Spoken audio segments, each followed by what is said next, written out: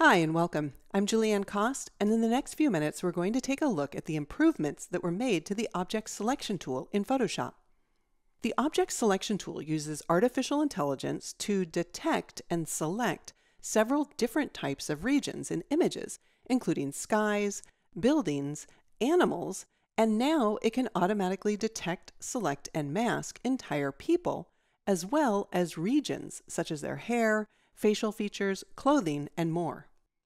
With the Object Selection tool selected, I'll use the disclosure triangle to choose Cloud.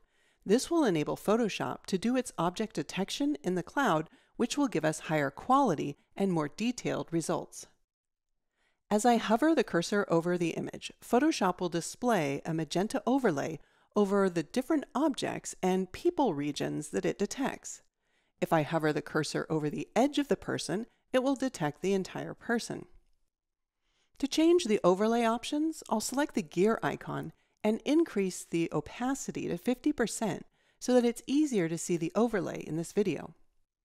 There are also options to hide the overlay if you find it too distracting, but I'll keep it set to auto for now. Alright, the easiest way to select a people region like this hat is to simply click on the overlay to convert the overlay to a selection. To change the color of the hat, I'll add an adjustment layer using the icon on the Layers panel and choose Hue and Saturation. Then I'll shift the hue towards red to better match her shirt and decrease the saturation just a little bit. We can also use the Select People option. I'll click on the thumbnail for the person, and we can choose to select the entire person, a specific region, or a combination of regions. When I position a cursor over the region, Photoshop displays the corresponding overlay in the image area. I want to darken the woman's hands and arms to place more emphasis on her face, so I'll select both regions and then click Apply. Then I'll choose the adjustment layer icon, select Curves, and drag down on the curve to darken the area. Finally, let's adjust her lips. Because that's only one region, I'll click on the overlay in the image area, add another hue and saturation adjustment layer, and shift the hues towards red, increase the saturation, and decrease the lightness.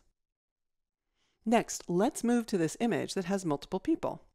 This time, when I choose Select People, we see a thumbnail for each person that it's detected. Clicking on the thumbnail will display the detected regions for that person.